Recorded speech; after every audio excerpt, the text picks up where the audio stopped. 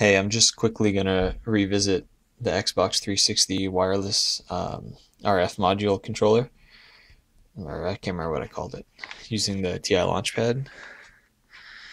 That's a little circuit I made. It's really messy.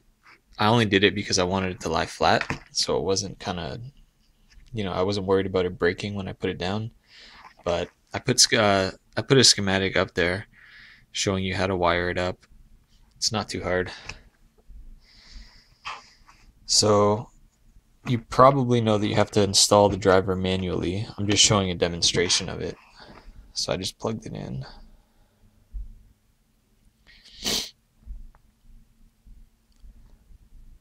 Okay, I've already installed the driver, so you can see it down.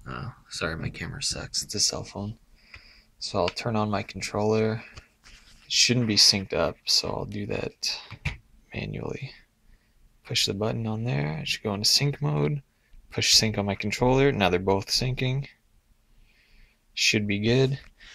Yep, there it is. Now it's in here. I don't know if there's I think there's a way I can show.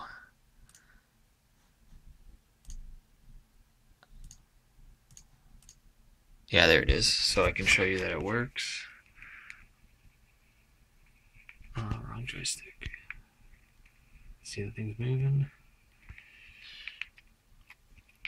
Oh yeah, there's that joystick. It's hard to see. Anyways, so yeah. If you see my other video, it's pretty bad, but this is using an MSP430 chip, specifically one of the ones that came with the Launchpad. It's really simple code. It should be easy to port to any other chip. So, yeah, thanks for watching.